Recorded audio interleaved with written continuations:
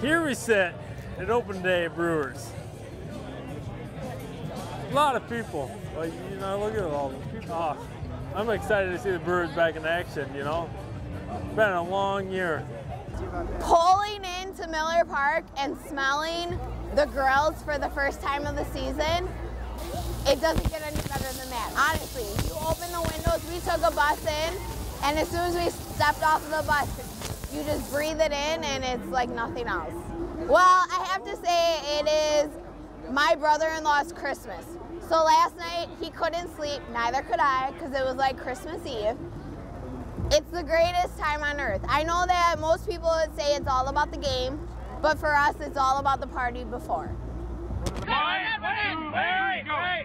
They look good. I mean, they're different from last year, so that's already a plus. So we're just gonna go in there and hope that they do great and cheer for some home runs today, hopefully.